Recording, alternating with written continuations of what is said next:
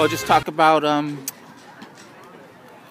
winning this tournament. A lot has been said about your team. I mean, ranked number 2 in the state at this point. Yeah. What does it mean to kind of, in high school you kind of really never know what you have, but to come out and win impressively tonight.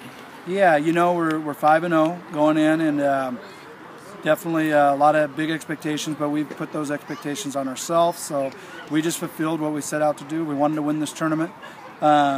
We played 4 good ball games, and then tonight we played a great ball game. And I'm really proud of this team. This is just the beginning. We really pounded the ball tonight against a good team, and we're ready to go to league.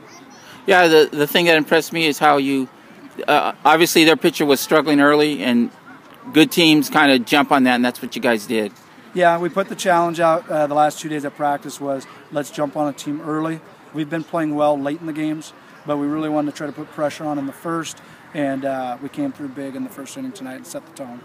Well, just talk about, like I was talking to Coach, a lot of expectations on you guys. You're ranked 2 in the state, and just what does it mean to come out, win this tournament, and beat a good team by 10 runs?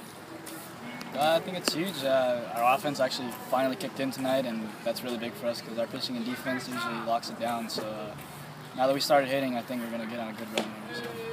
Yeah, definitely. Our offense definitely set the tone tonight. Just got to keep this going and show them what Southwest Baseball's about. Talk about your first at bat, Carlos. That kind of seemed to take the tone. Their pitcher was struggling, and you got the big hit to get you guys on the board. Yeah, I was just looking for something to drive. I knew he was going to give me a fastball with a 2-0 count. I just put a good swing on it. And Brandon, talk about your at bats. Oh yeah, it was just I fixed a couple things the last couple days in practice, and showed it out here today, and it paid off. So good approach. That's all.